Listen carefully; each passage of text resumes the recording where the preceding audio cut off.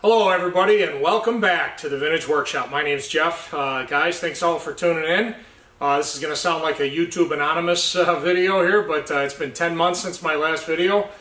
This was a crazy year. Not going to spend a lot of time boring you with it, but I got sick right after my last video working on the Snowflake bandsaw, and spent a lot of time back and forth with the doctor in and out of the pulmonologist office. Got some lung problems, dealing with them.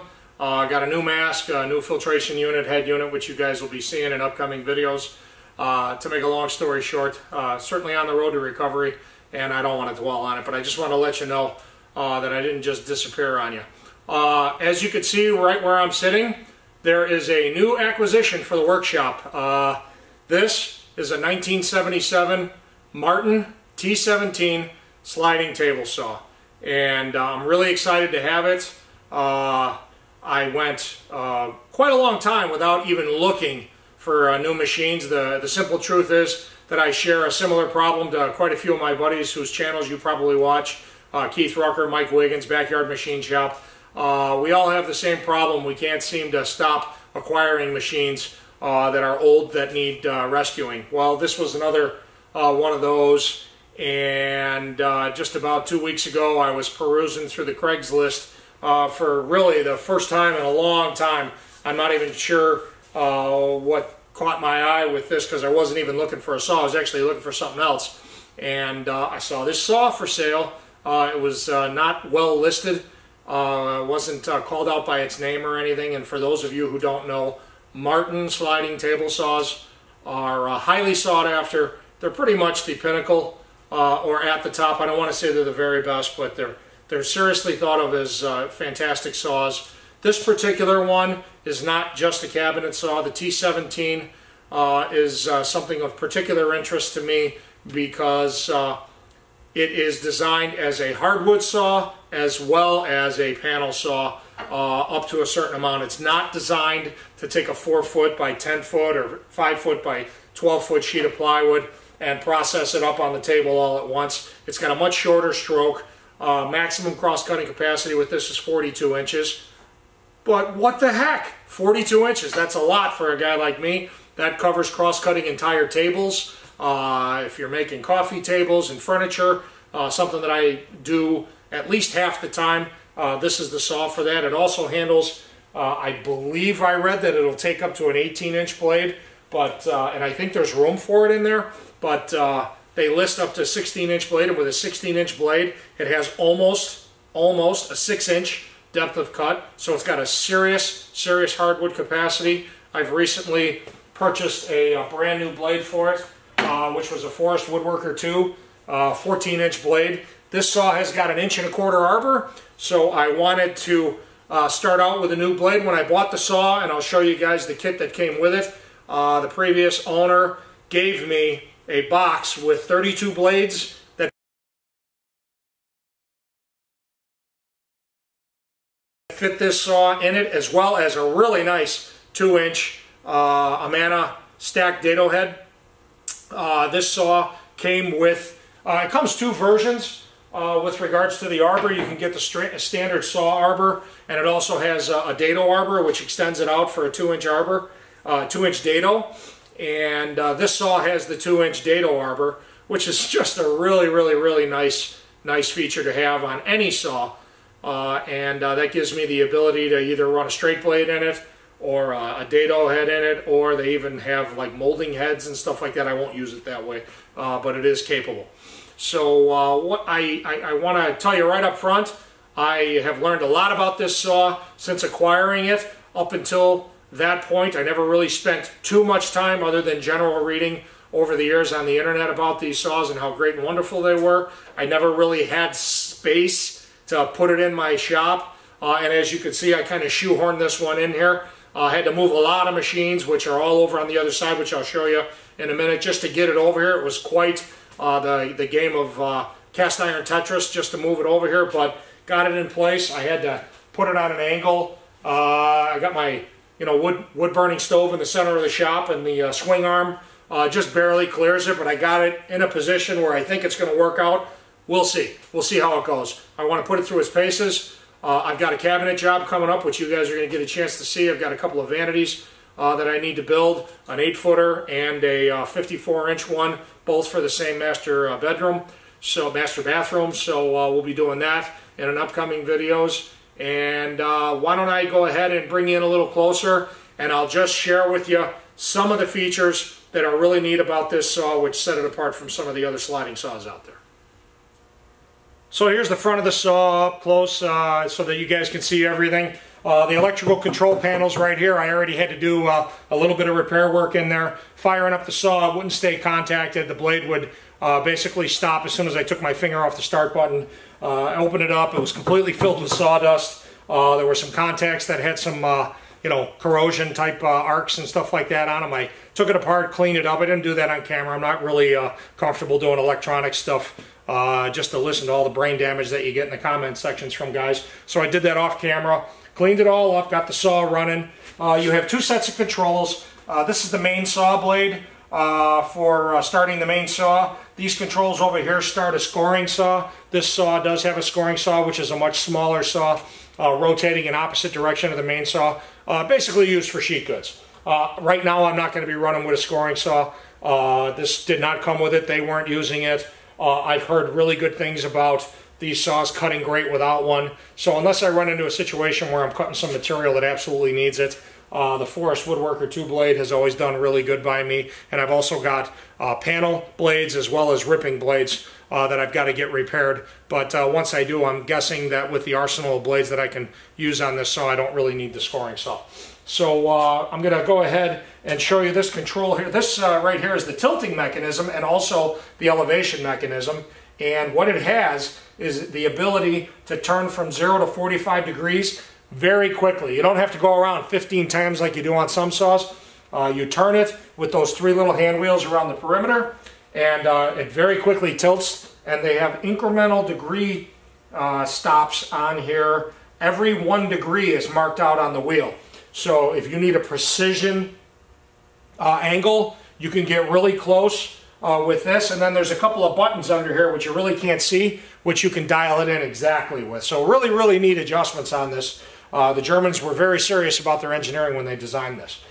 This particular handle right here is the elevation for the blade, up and down. Now with a 16-inch blade, the saw blade will stick out the top by 3 inches. I think you got to drop down to like a 12-inch blade before it's near the top of the surface. I don't really care about that. I'm the only person running out here. So let's see. All right, let me move you in onto the fence. So one of the finer qualities that I've read about these saws, and I've already had an opportunity to experience it just a little bit, are the rip fences that come with them.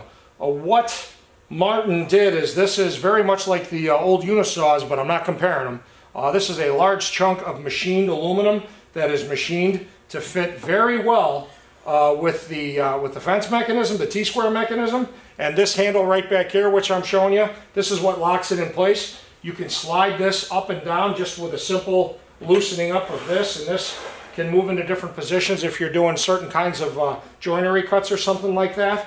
You can also mount different jigs and fixtures on this fence very easily with the way it's set up and the way it's fixtured on.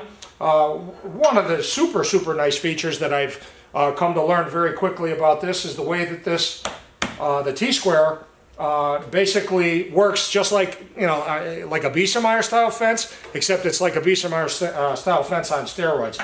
It moves back and forth, and there are ball bearings underneath there. Mine are kind of gunked up. I don't think this guy who owned it in the waning years of having it did a real good job of maintaining things. It sounds like they're squeaking a little. I have not physically removed this yet because it requires taking it apart, but I'm going to take this apart and check it out. There's some bearing slides that are under here which make this really, I've seen some videos of guys who, one in particular where the guy restored this, and this thing just moves across the tabletop effortlessly. And it has a micro adjust feature, so once you lock it in place, there's a pointer just like any saw that points directly where you're at, but this little button, this little knob right here, this silver knob, you can turn this and fine-tune the adjustment until you're exactly on whatever line you need to be on. So really an impressive saw, and I mean, I already tested it. It is locked dead nuts parallel to the saw blade, so in that regard, very well made. So the entire top is cast iron. This is the extended version of the saw. It has a 50-inch rip capacity. They make them in 43-inch and 50-inch versions. And what you're looking at is the the full width of the main top of the saw.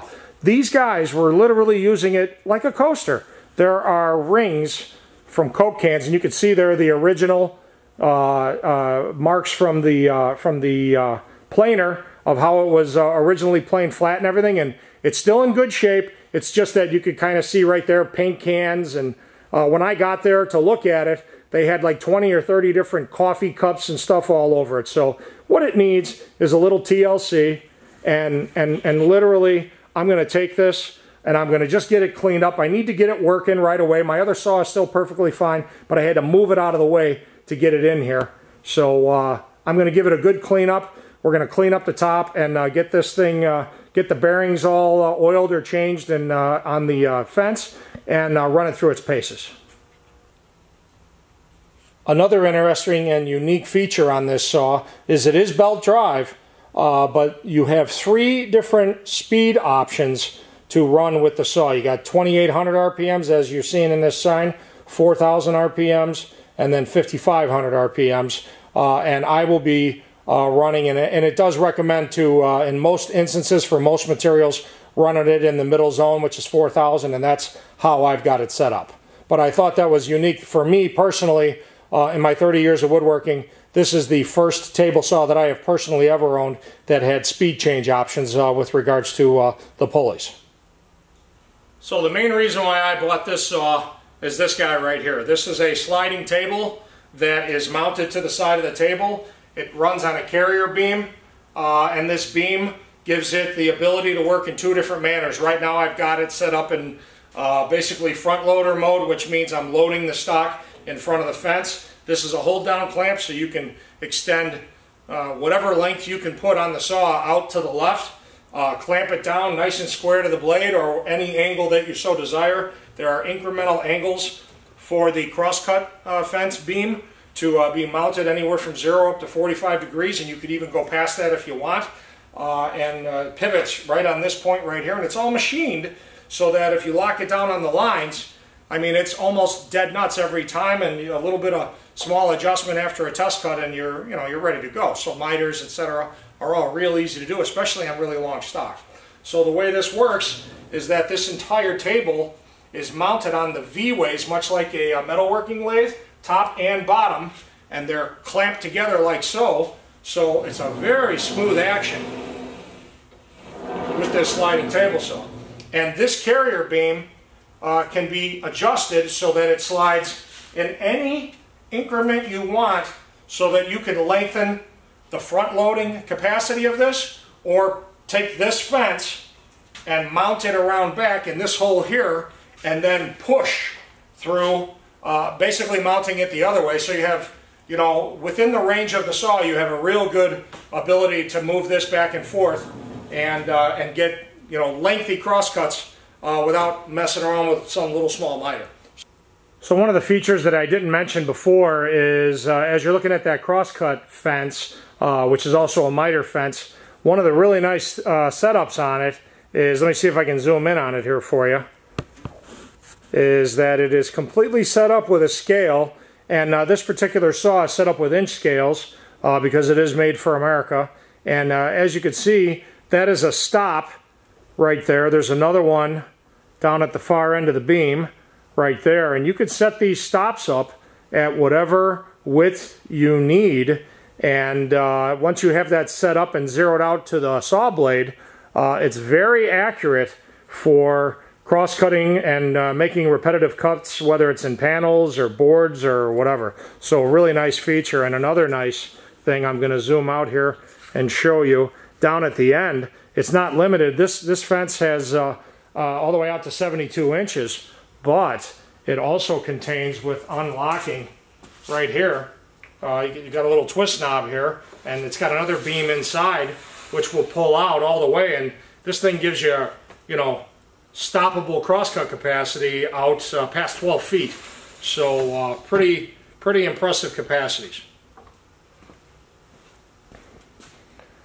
Now, some of the things that are wrong with the saw are basically mostly cosmetic. I'll zoom in here and kind of show you. These black knobs that are sitting on the top, better look at one like right there. Every one of them is broken, so they've been you know, roughly handled over the years. It is a 41-year-old saw, but I'm going to go ahead. This one down here on the back door, which you're looking at, that black star handle, that's brand new. I literally got that in the mail yesterday.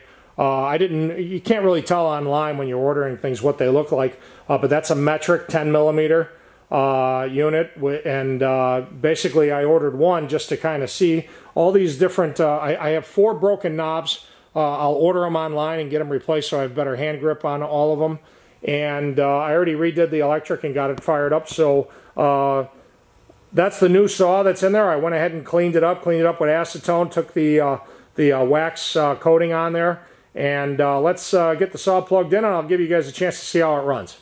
So this saw from Martin gets 3 possible motors. I could be remembering it wrong, but they've got a 4.5 horsepower, 6.3 horsepower, and a 7.5 horsepower. This saw is the 7.5 horsepower saw. So right now I've got it hooked up to the big phase converter, which is the 20 horse. I had it originally hooked up to the 10 horsepower motor phase converter, and it did start, but it was a little bit slower to start, so I decided to wire it to run with the bigger phase converter. So new blade's in, everything's clear of the blade. There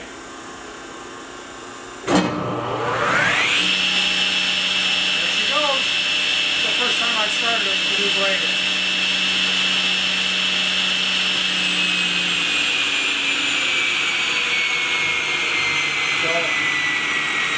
Runs good, very smooth, not a lot of vibration.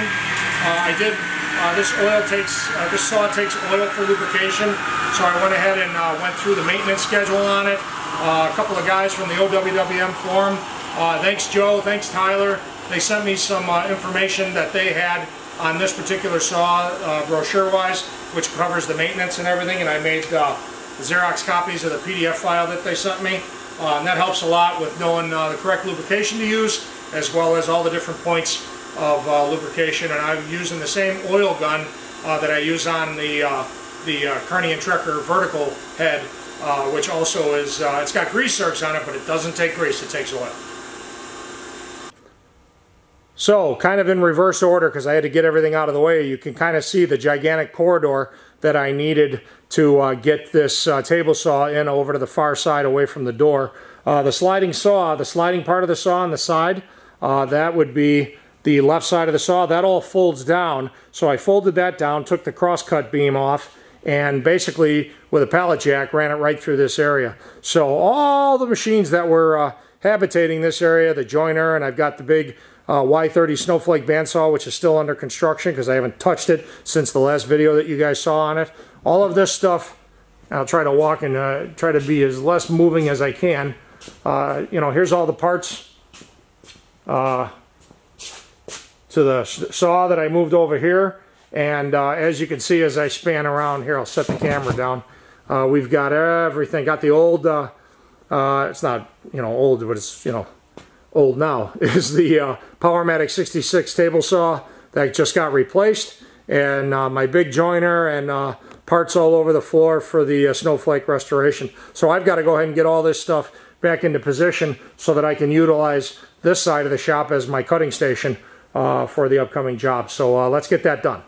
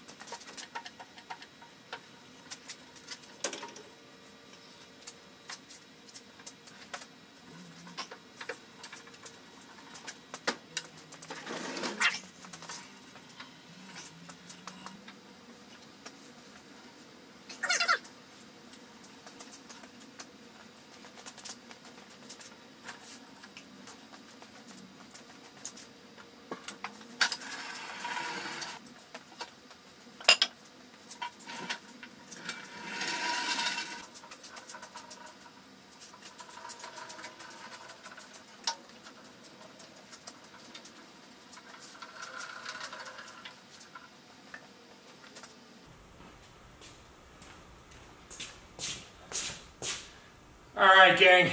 If you made it this far, good for you. You made it further than most. Thanks for watching. Thanks a lot if you're a subscriber, and if you're not, please hit that little button. Don't forget to hit the little reminder. And there's going to be a lot more videos coming this winter and moving forward into next year. So appreciate you watching. Thanks again.